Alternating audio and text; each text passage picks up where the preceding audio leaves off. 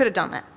I could have decontextualized the whole thing. I could have removed Priyanka and Kawal and Abhishek and my friend and Rob.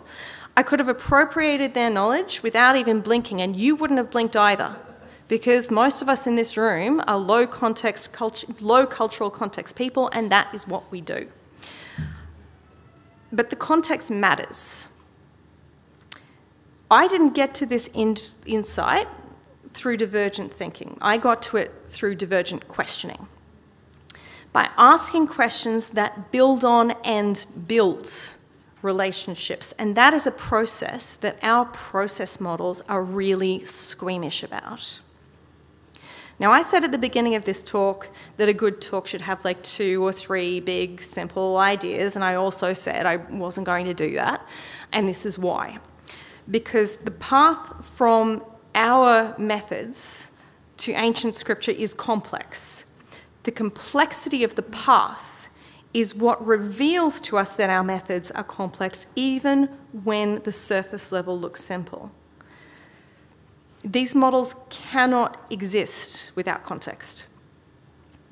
And when we act as though our work is divorced from cultural, historical, and personal perspective, we are claiming power that we do not, should not, and cannot have. I'm actually going to give the last words of this to someone who's not a designer. Not an expert in the things that we in this room claim to be expert in. That's Rob, who's just a man who was willing to give an answer in good faith to a question asked in good faith.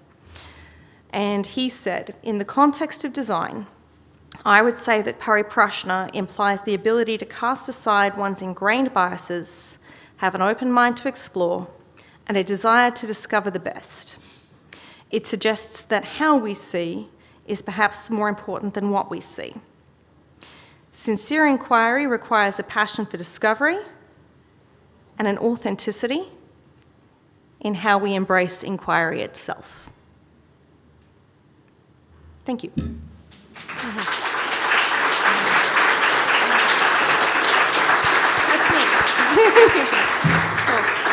Thank you, Zoe. That was wonderful. You have primed the audience with several questions that they can ask you, but I'm going to get them to ask you during the break. So thank you so much for that. That was wonderful.